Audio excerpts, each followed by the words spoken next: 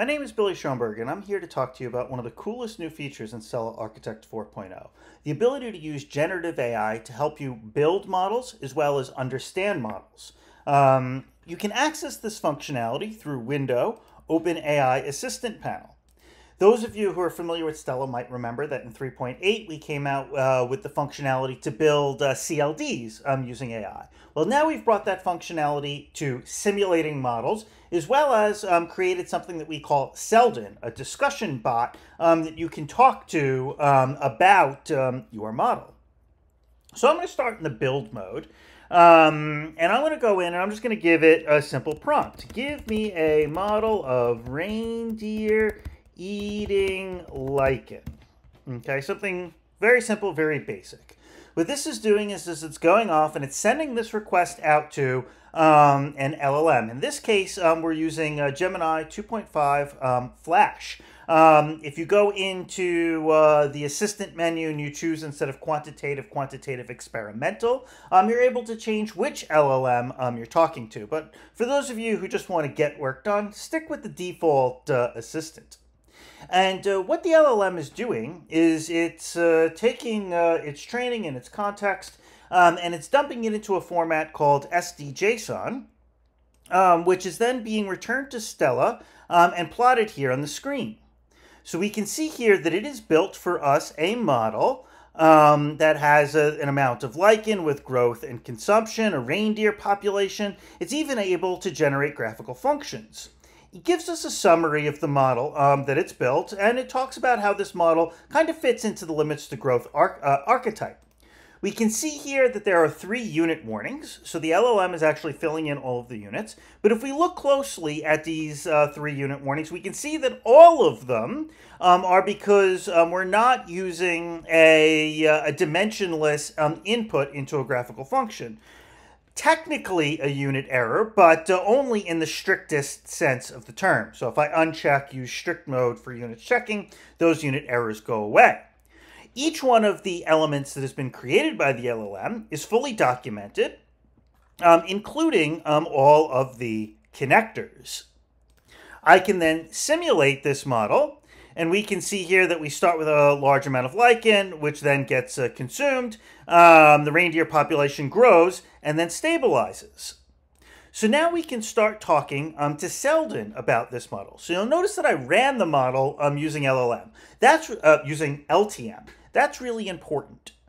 Because Seldon is hooked into the loops that matter analysis that's being done inside of Stella. And that's what gives Seldon so much of its ability to describe your model for you and to answer questions about this model. So I'm going to put down a table. And in the table, I'm going to put the lichen, the reindeer population, and I'm going to put all of the flows, how the lichen changes and how the reindeer births and deaths change the reindeer population. I'm going to select all the cells, right-click Copy, and I'm going to change from Build mode to Discuss mode so that I can interact with Seldon to start asking the LLM questions about this model. I'm going to open up the assistant-specific inputs, and you're going to see the problem statement, the background knowledge that I've skipped.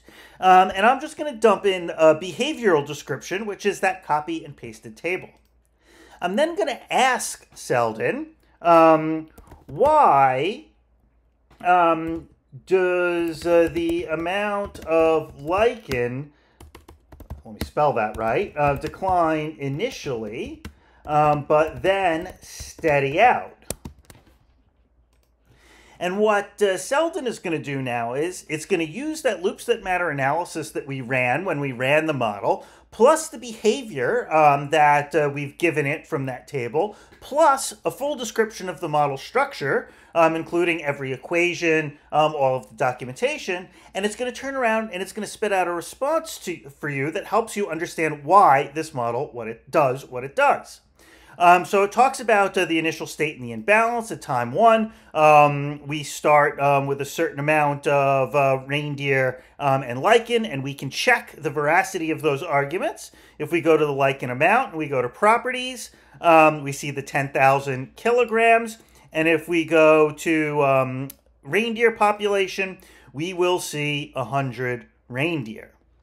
So then we look at the flows that affect the lichen amount, the lichen growth. It gives us the equation for it, and it actually substitutes all the numbers so that we can see that we're actually consuming more lichen than is growing. So at the start, lichen growth is significantly less than lichen consumption. This imbalance immediately leads to a net outflow from the lichen amount stock, causing its initial decline. It then talks about the reinforcing loop R2 for lichen growth. And if we flip back into LTM and we go to the loops and we look at R2 and we highlight it on the screen, we can see that R2 is the loop that goes lichen amount, lichen growth, lichen amount.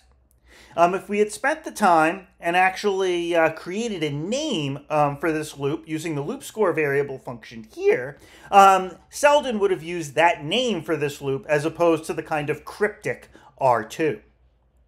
It then talks about what this loop is and what each of the other loops are. It then talks about where the stabilization happens. So we can see that is dominant, causing the reindeer population to increase rapidly. This rapid increase leads to high lichen consumption, driving the initial decline in lichen amount. However, as the lichen amount drops, the balancing loops B1, B5, and B6 become increasingly active and eventually dominant. If we select that, we can see initially, let's zoom in here, let's select all those loops. We can see that R1 loop was dominant, but then we see that the balancing loops, as it identifies, are the dominant ones. Flipping back in, so these combined items reduce the lichen consumption rate by directly limiting consumption or reducing the reindeer population. In summary, the initial decline of lichen is due to initial imbalance where consumption outstrips the growth. The subsequent stabilization is a result of strong negative feedback loops, B1, 5, and 6, that kick in as lichen becomes scarcer. These loops reduce the reindeer population and or their consumption rate, allowing lichen to reach a newer, lower, but sustainable equilibrium with the reindeer population. Pretty neat. So now we can turn around and we can start asking Selden questions about the validity of this model. What do you suggest I do to improve this model and make it more realistic? And again, Selden has access to the stock and flow structure, the equations, the documentation. It has access to the behavior that we've given it, and is therefore able to come up with suggestions for you about things you might want to do to improve the model. And one of the really neat things about Selden is the content that it generates, you can actually copy and paste and put back into the build mode API to actually incrementally build this model. So it talks about how the results show an initial overshoot and collapse followed by a dampened oscillation that settles into a relatively stable equilibrium. To make this model more realistic, we should consider adding more detail to the biological processes, particularly focusing on delays and more nuanced nonlinear relationships. So it says, introduce delays in reindeer population dynamics. Currently, reindeer births are instantaneous. In reality, there's a significant gestation period. Adding this delay can introduce more realistic oscillations and overshoots as the population response to food availability won't be immediate.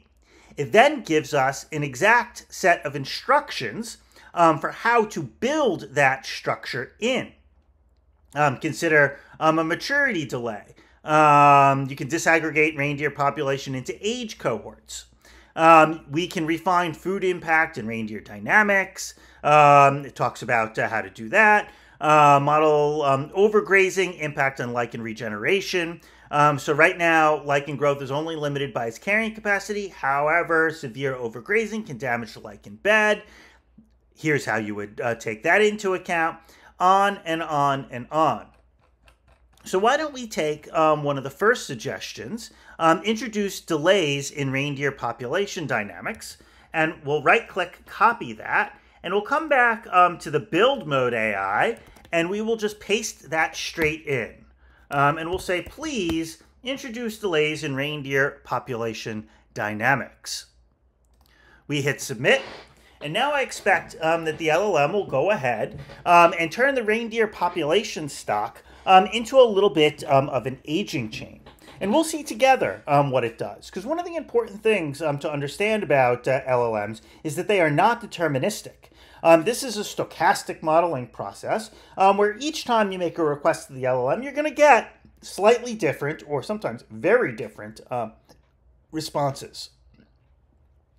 This is all powered by the SDAI open source project, which we've been at IC Systems a major contributor to. So we can see here it introduced food perception delay as opposed to delays in the reindeer population. So it added a connection from lichen amount to lichen per reindeer, from reindeer population to lichen per reindeer to perceived, on and on. And if we simulate this, we see that it hasn't really changed behavior all that much. So I'm going to go ahead and I'm just going to undo those changes using Control-Z to undo. And I'm going to reprompt this model. I'm going to say introduce a second stock of young reindeer. So you can see here that one of the things that you can do to get better results with modeling using AI is to be very specific and to break your problem up into smaller and smaller chunks, just like you do when you're modeling by hand as a human. You don't try and build the whole model in one shot. You go stock or concept by concept. So in this case, I expect that we will get our young reindeer population attached to the reindeer population.